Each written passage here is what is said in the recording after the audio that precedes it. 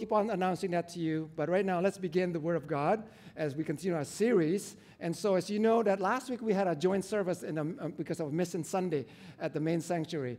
But if you remember, a few weeks before that, we started a new series, and it's called What is Truth? And if you look at the squiggly sign, it's just saying that, look, we're living in a time right now where the truth is really all messed up.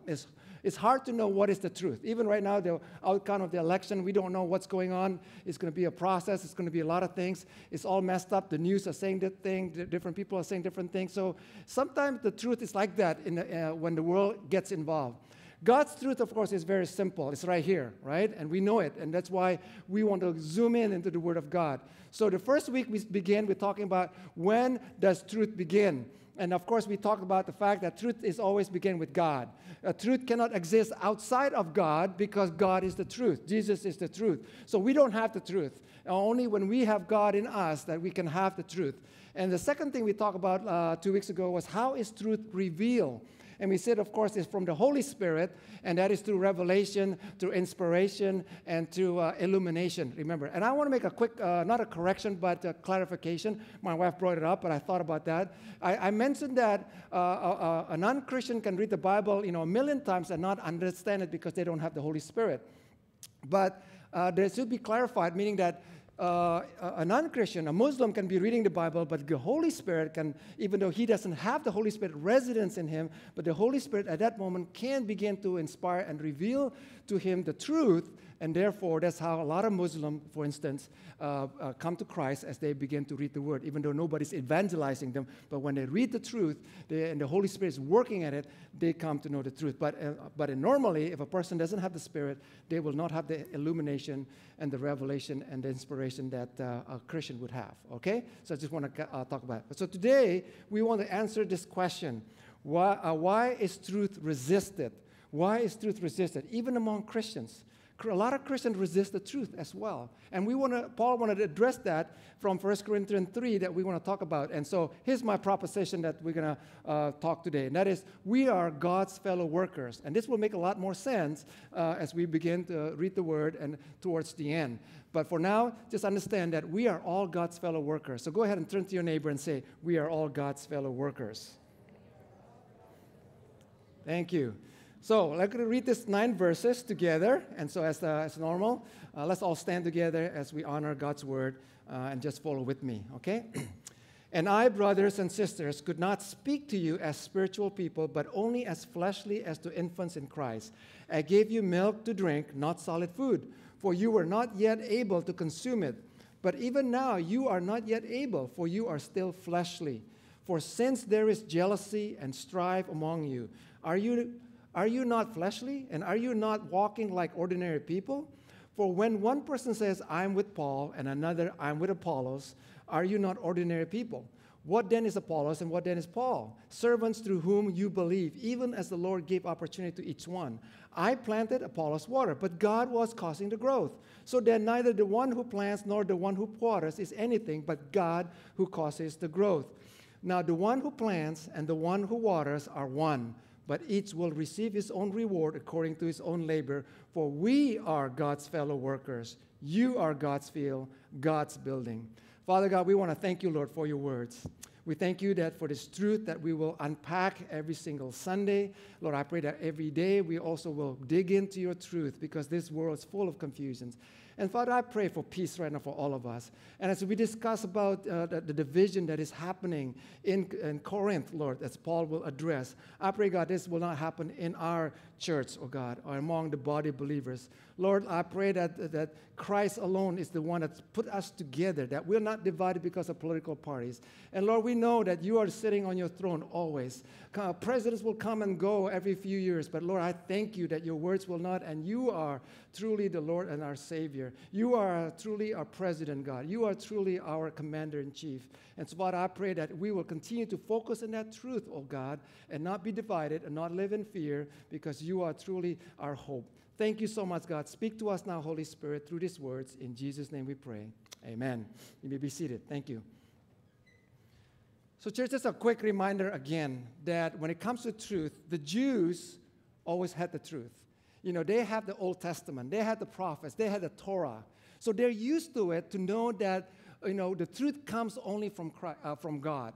Okay, but the Greeks, which is the Corinthians, they are confused because they always focus on philosophies, human philosophies. They're divided, because they're following different philosophers, human wisdoms. And so this Corinthians, even though they're Christian Corinthians, okay, even though they are united in Christ, but because of their tradition, because of their so focused on philosophers and the different philosophies, they still practice that, but except now, instead of human philosophers as the secular one, they're following, okay, well, I'm a follower of Paul. I'm a follower of Apollos or whoever else, these evangelists, these apostles.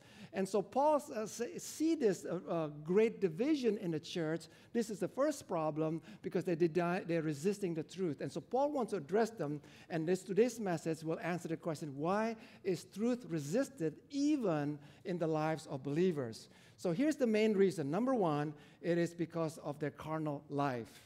We talked about that this morning in our Bible study, how even Christians, even though they're saved, they can still live a carnal life. And this is what Paul says that we read earlier. And I, brothers and sisters, could not speak to you as spiritual people, but only as fleshly. Notice the word spiritual there that I put in yellow is the Greek word pneumanikos, okay? And the word pneuma is where we get the word spirit, and the breath of God. This is why when you use that word pneuma, like pneumonia, when we have pneumonia, you have a problem with your lung because you're breathing and so on. You have a pneumatic drill, it means like an air drill. So it's it's the root is coming from here. And whenever you add the word tikos there, okay, it means it's something that's characterized by or controlled by. So when Paul says, I can't address you as a spiritual people, he was basically saying, look, I can't address you as a spiritual, someone who is controlled or characterized by the Holy Spirit. I can't talk to you as I'm talking to Christians. Instead, he used the word flesh. He says right here, but only as fleshly as infants in Christ. So the word flesh here is like a physical body, like animals. So Paul's saying that just like animals, you're just reacting according to the flesh rather than the Spirit of God that is in us. When you look at animals, when you look at your dog, or, I went hunting this past weekend and I saw the deers and the pigs, whatever, they're just acting fleshly. They just move or do things according to their flesh. Their flesh is leading them. They're hungry, they just eat, and that's all they do. They don't have a sense of right or wrong, morality. But Paul was saying, look, that's what you are. I can't even address you like someone who is controlled by the Holy Spirit. Instead, you're so fleshly. And he goes on, he says that as to infants in Christ. That's a derogatory term. We often use the term, he's a baby in Christ, right? He's an infant in Christ. And we think that's cute. And the Bible never talks about, that when we become a Christian, we become a baby first. He talks about children, he talks about young men, he talks about fathers in Christ. But when it comes to infants, it's a negative term that Paul is using here. He's talking about the negative part of infants or babies. Think about it. There's two particular characteristics of babies or infants that is negative, okay? And one is they're very selfish, right? All of you who are parents know that babies are very selfish. They don't care whether you're sleeping or you're tired, but when they're hungry, they just cry and say, feed me now. And if I don't like what you're feeding me with, I will cry until you will feed me what I want. They're very selfish, okay? That's babies. And number two, babies are ignorant, right? They don't understand a lot of things. They will do stupid things. I mean, you probably heard, babies eating their own poop, right? I mean, they do that. They'll put everything in their mouth, whether it's good or bad, they just do it. And that's what Paul is saying. You guys are like babies. You're selfish and you're ignorant to the truth. And that's why he says, I have to give you milk and not solid food, right? Because babies can't eat solid food. They don't have the teeth to chew it. And if you give them solid food, they will choke on it and they can die, right? They can suffocate. And that's what happened. When Christians are acting like infants, like babies, they can't handle hard truth, solid truth. I've been a pastor for 30 years now, and in different three churches, and there are times when I have to confront people with solid food, solid spiritual food. And when they're babies, they can't handle it. A couple of times I have to confront couples, couples who are living in sin. They're not married, but they're living together, for instance. And I, as a pastor, I address them in a kind way, in a loving way, but they can't handle it. They choke on it. Not physically, okay? But they're just basically saying, some of them, actually many of them will walk away from you. They don't agree with you. They'll leave the church. They will leave the church even without telling me. And when I try to contact them, they won't even respond because they're choking on the solid food. And that's what Paul was saying. You need to understand that when being a Christian, it's not going to be all smooth. It's like marriage. Like a lot of times people think marriage looks like this forever, right?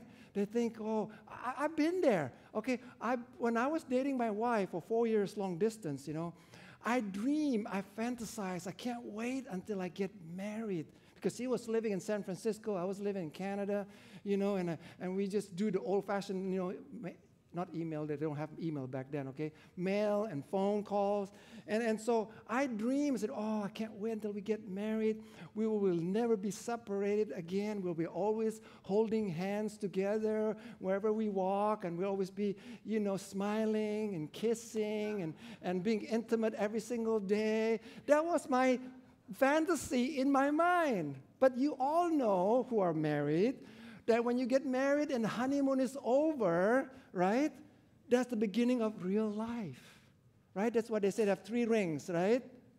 Right? That there's an engagement ring, there's a wedding ring, and there's a suffering, right? That's what happens after you get married. So there's some truth, and there's some truth in that.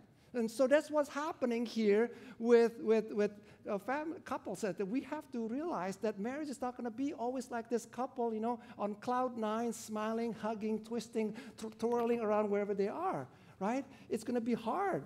There's going to be ups and downs. There's going to be disagreement. There's going to be fights. There's going to be temptation. There's going to be all kind of things. And so that's why, as Christians, we need to understand that when we become a Christian, life really begins. It's actually more difficult. It's more tough as a believer living in this world. I want to remind us, church, that we as a Christian, when we become a Christian, we're battling about 2 things. Number 1, there's an external battle, okay? That's the system of the world is constantly going against the Word of God, the system of God, the doctrine of the truth of God's Word, right? Whether it's in universities, all the things they teach you that there is no God or it's all about evolution, whether it's at workplace, corruption, whether it's in a dating scene, in a social media, in every aspect, all the system outside of us is going against us, against the Word of God.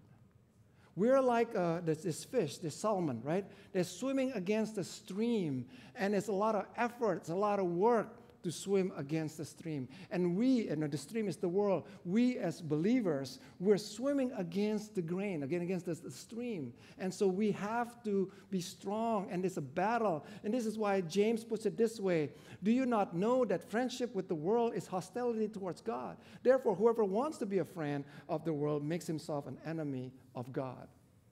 We don't want to be an enemy of God, right? But if we become friends, if we become buddies, if we follow the system of the world, we will become enemy of God. And the opposite is also true. When we follow the Word of God, the world will hate us. And Jesus talks about that. And then so we are warned, even in 1 John 2, he says, do not love the world, nor the things in the world. If anyone loves the world, the love of the Father is not in him. For all that is in the world, 3 things he's talking about: the lust of the flesh, that's talking about pleasures, right? Whether it's food, whether it's sex, whether it's alcohol, drugs, whatever it is, we want, that's, the world is into the lust of the flesh, right? The world is into pleasures. And I'm not saying that we should enjoy suffering, but I'm saying that they're so focused on pleasures.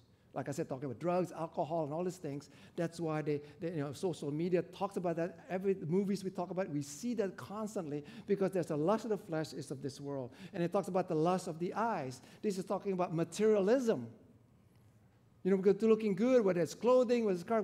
I was just talking to somebody, a couple of days ago, how, like some people just overboard. Like we talk about Jay Leno, who has like 50+ cars, and Imelda Marcos, who have 3,000 pairs of shoes, right? I mean, I know that's extreme, but our world is a world of extreme.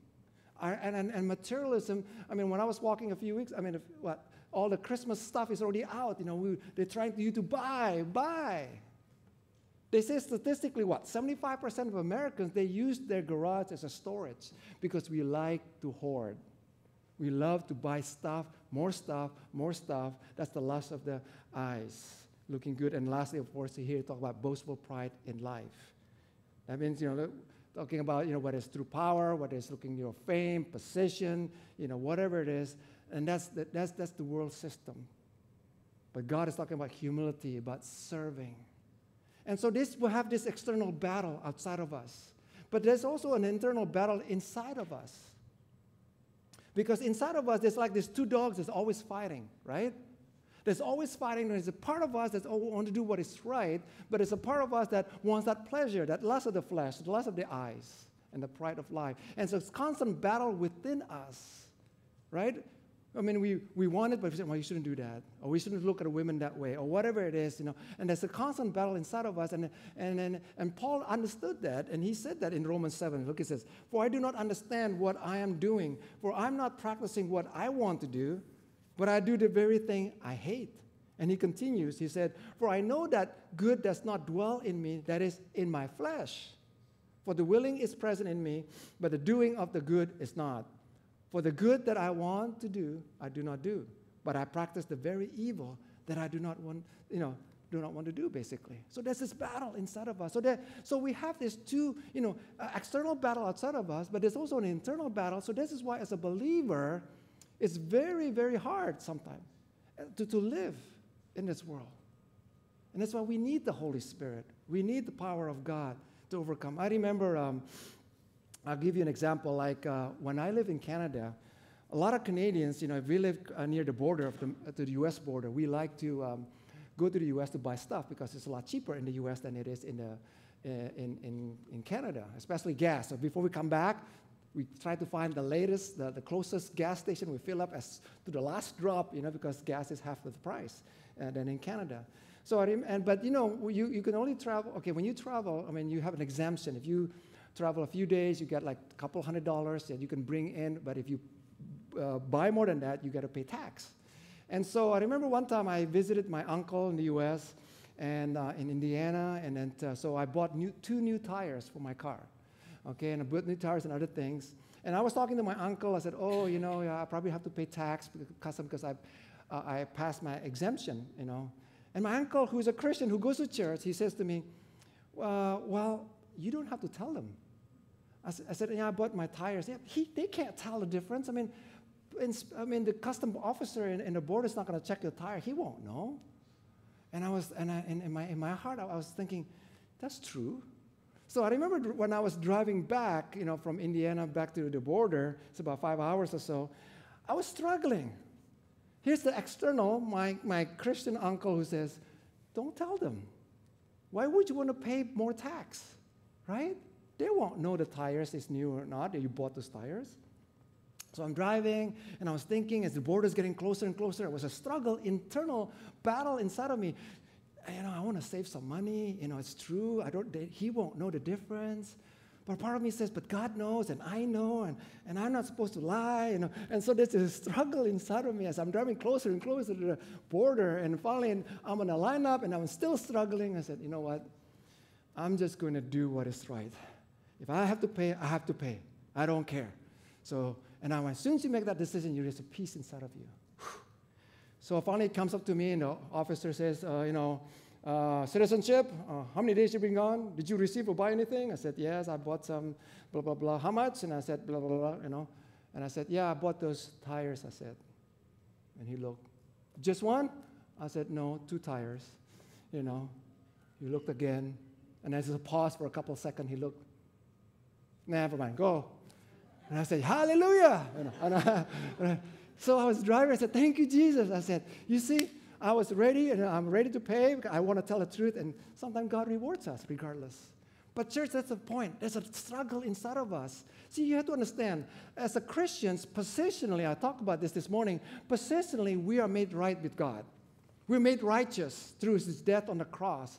But in our practice, we can still be carnal, okay? And that's a dangerous thing. We're made right before God, okay? So when God looks at us, he looks through Jesus Christ, his death on the cross. We're made right, we're clean, we're good. But sometimes we're still practicing, our lifestyle is still living in sin. And that not should be so. And Paul talks about it. He says, this is why he says, you got to work out your salvation with fear and trembling. He's not talking about salvation of like going to heaven here, but talking about our practice, our lifestyle. We need to work that out. We need to work out the fleshly, the carnality from us so that we can live according to our position as a child of God. Let me give you an illustration of what I mean. You know, when a person gets married, okay, when a man or woman gets married, positionally they change. The man is no longer a bachelor, he becomes a husband, right? And the woman is no longer a bachelorette, you know, and she becomes a married woman, a wife. So when they say, I do, when it's blessed, and they sign the paper, you positionally, you're the same person, but positionally, you're no longer a single person, you are a married man or a married woman, you're a husband and you're a wife, and even the wife changed their last name. Like Mimi changed her last name from Nakano to Ko. She kept her O the same, Nakano, O, and Ko. Okay, get it? Okay, never mind. And so, you know, so that's the only thing, right?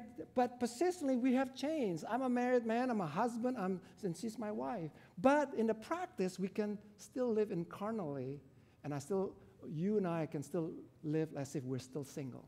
We can still flirt around with men and women. We can still commit adultery, you know, as if we still think we're still single. So positionally you change, but practically, or your practice can still be carnal.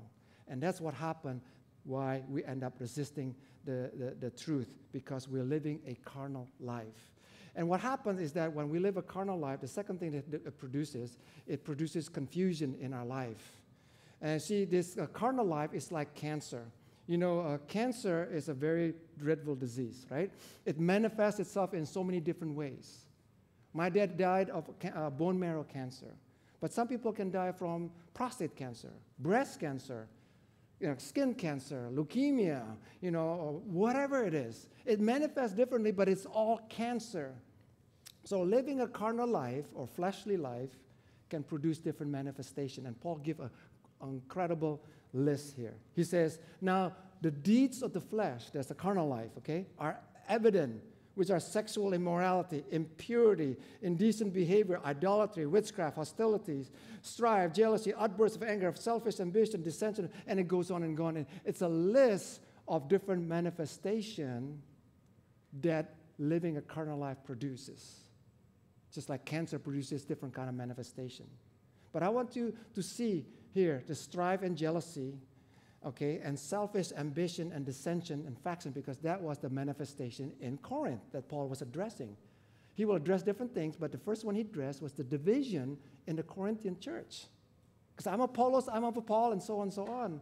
And this is what Paul says in 1 Corinthians 3 that we read earlier. He says, for since there is jealousy and strife among you, aren't you not fleshly? And are you not walking like ordinary people? And then in James, you know, James gives us a reminder. For where jealousy and selfish ambition exist, there is what? Disorder and every evil thing. And that was what's happening. Confusion and disorder in the body of Christ because they were still living a carnal life. And so, church, whenever you have disorder, whether it's in your marriage, in your family, whatever it is, that's not from God.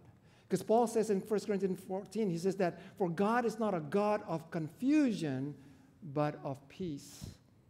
So whenever there's confusion in our life, we have to know that God is not the author of that. It's probably because there's some carnality in us, okay? Or the enemy is putting confusion in our spirit, in our heart, in our family, in our marriage. He did that all the way from the very beginning. In the Garden of Eden. Remember, look how he confuses Eve. Now, the serpent was more cunning than the animals of the field which the Lord God has made. And he said to the woman, has God really said, you shall not eat from any tree of the garden? Right? The truth was very simple. God says, if you want to live, you can eat anything except that one tree. Somebody call it a Google tree, okay? Because, it's supposed to be a tree of knowledge, good or evil. So like Google, you put everything you want to know, just Google it, okay? So God says you can eat everything except that one tree. Simple. But Satan confused the matter. Did God really say that? Are you sure? Maybe you misheard him. That's not what he really meant. Actually, he's jealous of you. If you eat it, you're going to become like him. You will know a lot of things. You see, he begins to come in and say, so church, this is what Satan does. It's a diversion. It's a distraction. That's what he likes to do. And this is what's happening to our church, our nation. Right? Our nation is being, all this confusion that is happening is a diversion so that the enemy can insert his lies into our life, into our church, into our nation, and so on. It's all this confusion.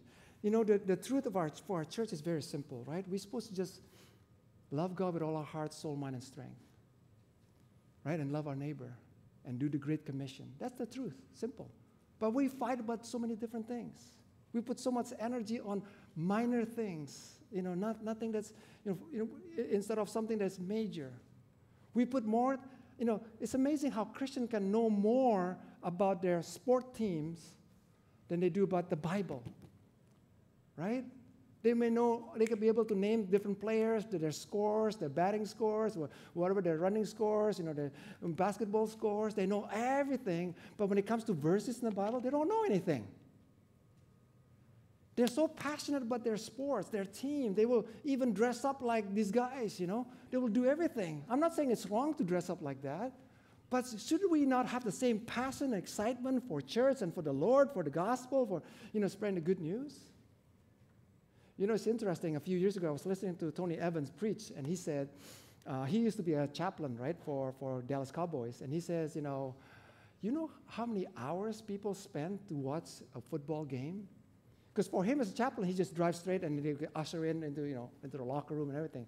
But he says most people leave maybe about 2 hours before the game starts. They got to drive, right?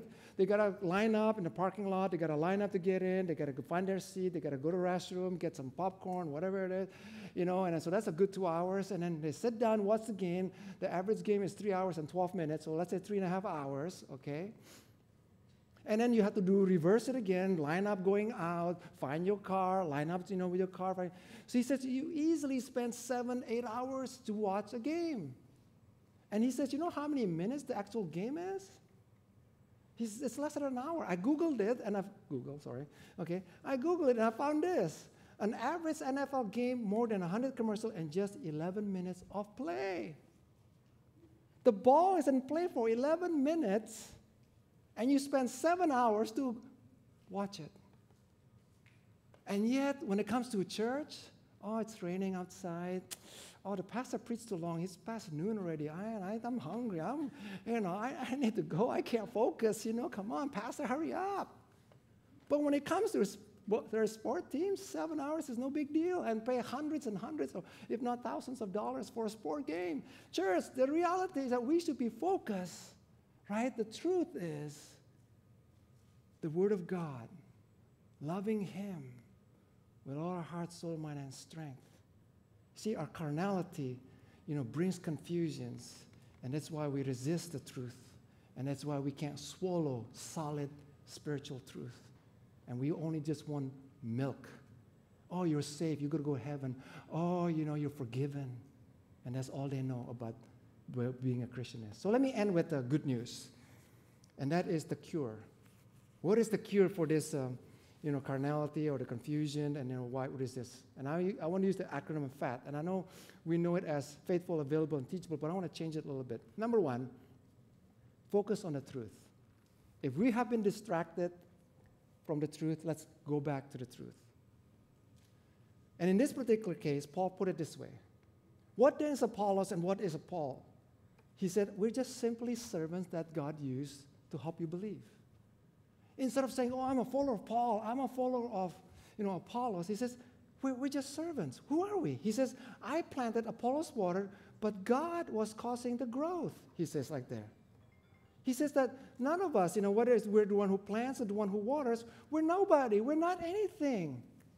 So focus on the truth, which is God. If you want to be a follower of someone, instead of being so proud of following Paul or Apollos, you should say, I'm a follower of Christ, not follower of so-and-so. And that's what Paul was saying. Focus on the truth. The truth is God is the one who led you. God will make you grow. God is the one who saved you, not us. Let me give you a few examples to make it sense. When you see a pregnant woman like that, okay? I mean, it looks big, right? And sometimes I think it's like watermelon. She swallowed watermelon. But, you know, it's when you see that pregnancy right there, the man and the woman are involved. That's true. The man planted a seed and the woman provides the egg. But who brings the miracle of growth? There's nothing that the man or the woman can do to make that child grow. It's all the miracle of God. So you don't praise the man, you don't praise the woman, you praise God for the growth that is in her. That's what Paul was saying. I love tennis. That's my favorite sport, right? Roger Federer, he's one of my favorite players because of his a one-handed backhand, because what I do is one-handed, and he's so good at it, you know, it's so natural. When he does a great shot, I don't praise the tennis racket, right? Oh, Wilson, you are amazing, you know, because of that tennis racket. No, you cannot praise Roger. You did an amazing work. That was a great shot. You don't praise the racket, right? When I was in Holland, I visited there. You may know about a painter by the name of Rembrandt. Some of you may know him, but he's a famous painter. One of his most expensive painting that he sold, that was sold, he's dead, of course, sold for $33 million. Imagine that. One painting sold for $33 million. When you look at that painting, do you praise the paintbrush? Oh, paintbrush, oh, amazing, you know. Look at that painting, you know, it's amazing because of you. That's why it's worth $33 million. Of course, that's crazy, right? In a way, you praise the author, the artist. Wow, you did a great job and it's spectacular. You don't praise the paintbrush. That's what Paul was saying. You don't praise me, Apollos, or, you know, and so on. You praise, you know, the truth, which is Christ, who makes the growth, who saved us, church. That's what he was saying. Let me put an application for us today, right now, in our nation. Church, I know half the country are disappointed right now with the outcome of the election, and even though it's not settled yet. But I want to remind all of us again, the Savior is not Republican or Democrat. The Savior is not Trump or Biden. We have to remember, focus, the Savior is Jesus Christ. He is our Lord and Savior. He's the one who died for us. He is the one on the throne, and he will always be on the throne. He is always going to be our commander-in-chief. He's always going to be our president. So whoever is going to be in the White House for a few years, it doesn't really matter in the sense that ultimately it is God that we worship. It is God that we look into to save America again, or make America great again. We need to remember that. When we focus so much on the president or the person, we're praising the brush. We're praising the racket, the tennis racket. We're looking at the wrong thing, and that is a confusion, and that's why we get discouraged, and that's why I want to say to you, go back, focus on the truth, and the truth of the matter of this election is that Jesus is Lord, and that's what's really matter, and we need to worship him. We need to focus on him. Secondly, we need to accept the truth. That's what A stands for. We know the saying, you know, you will know the truth and the truth will set you free. That's a common saying that we often hear, right? But there is a stipulation to that truth in that statement if you think about it. The truth will never set you free unless you choose to believe and accept it.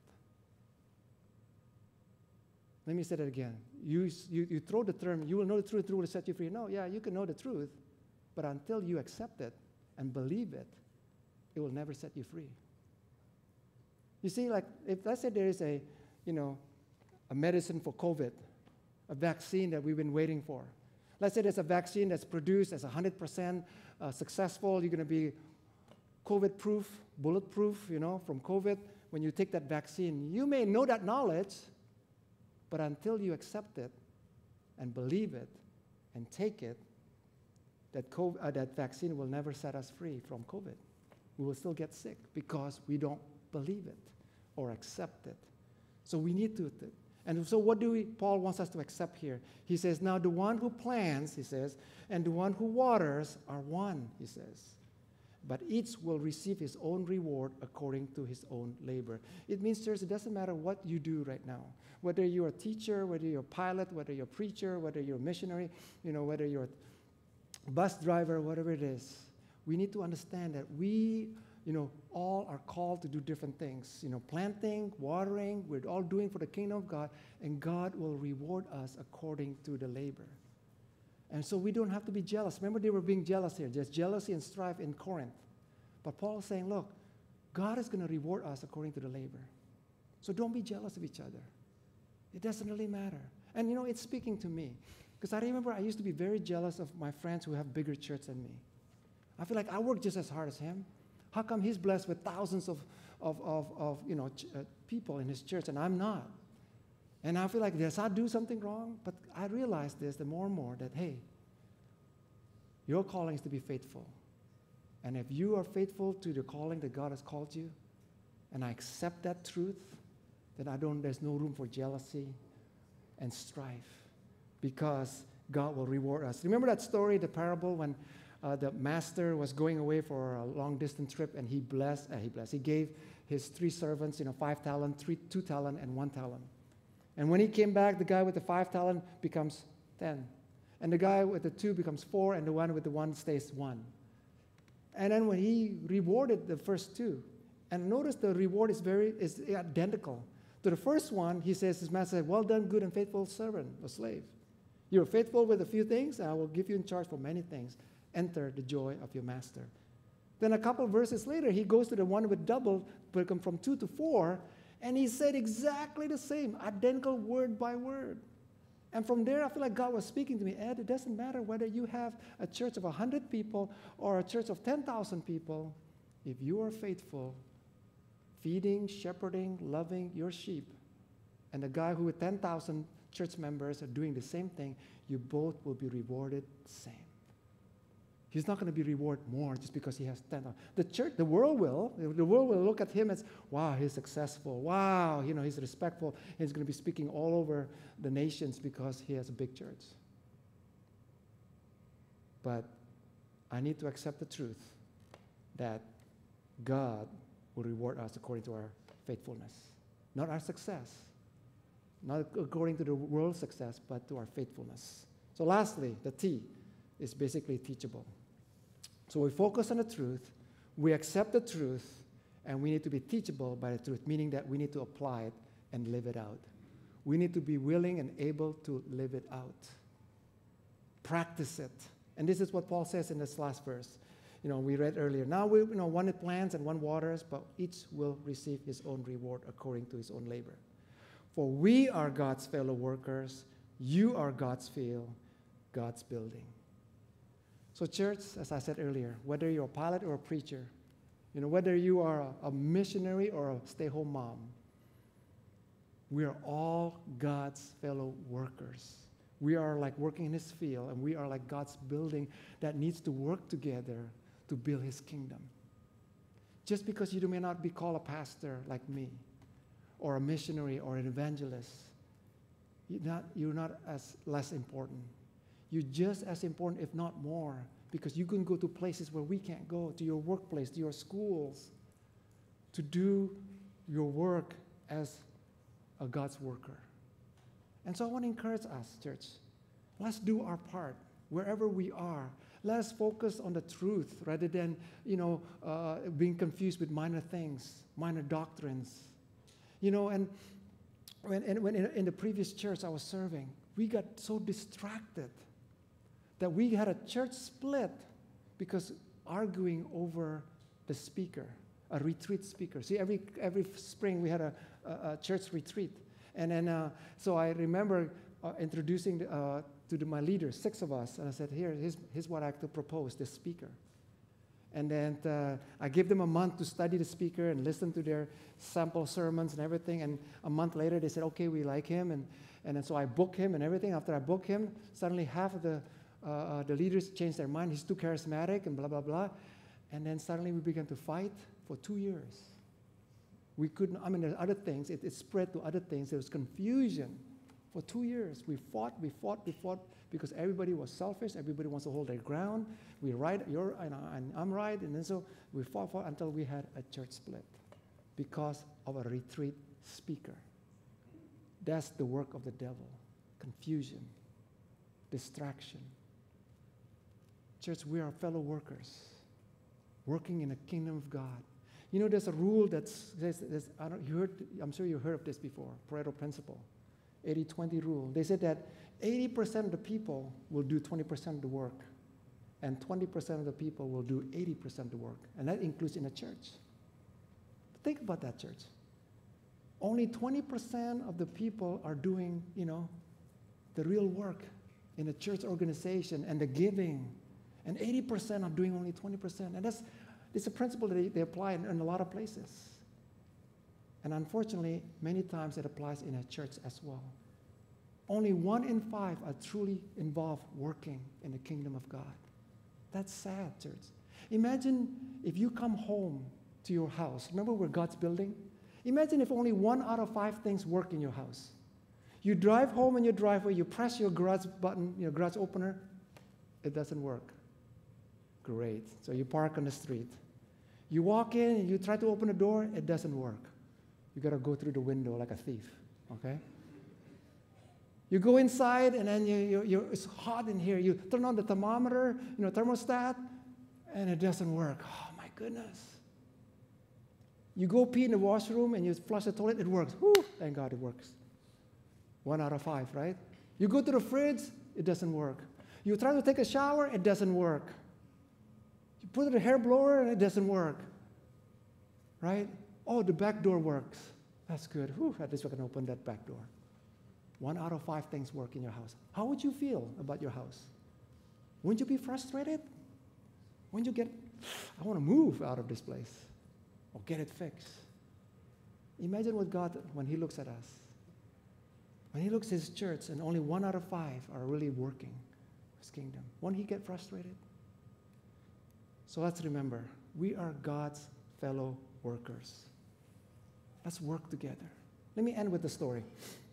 A couple of days ago, I was in a conference, an online conference. I was watching Tony Evans again preaching. And he ends with this story that I want to share with you. I thought it was a good applicable here. He was talking about this young couple who just got married, and they were driving in a car for their honeymoon at night, and it was foggy. And so the car was stuck behind a truck, and the truck was kind of slow, and the husband was getting a little bit frustrated.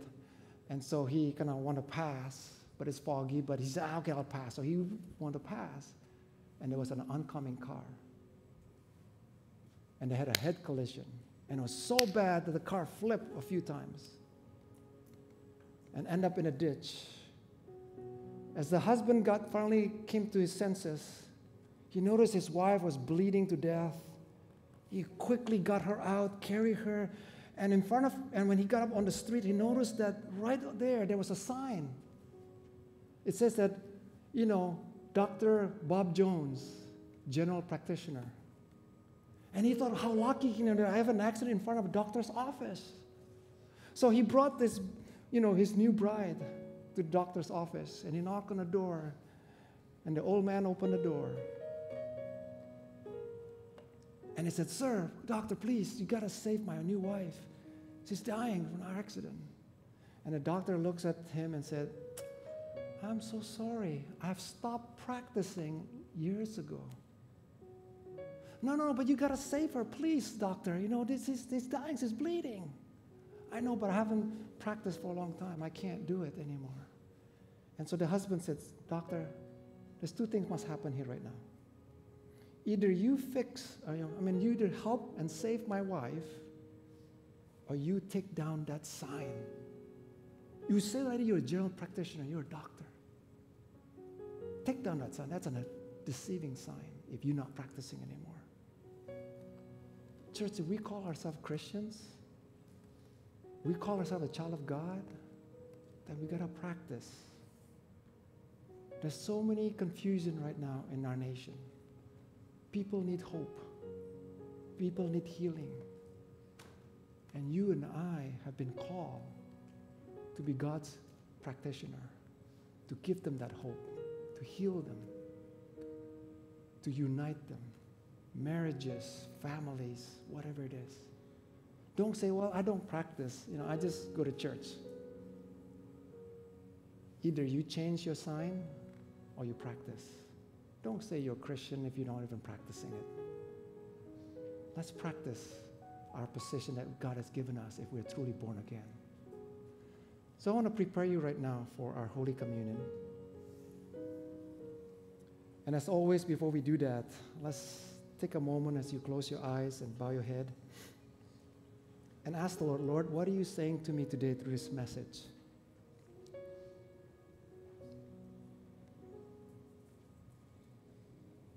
Some of us here, perhaps you have not given your life completely to the Lord Jesus Christ. And today you need to do so before we take communion. Some of us here, perhaps you know you're born again. You know that positionally you are made right because of His blood. But your life, your practice right now is still very carnal. You're leading a carnal life. Then you need to make a decision. Either you stop or you just say, Lord, I need to repent and ask your forgiveness.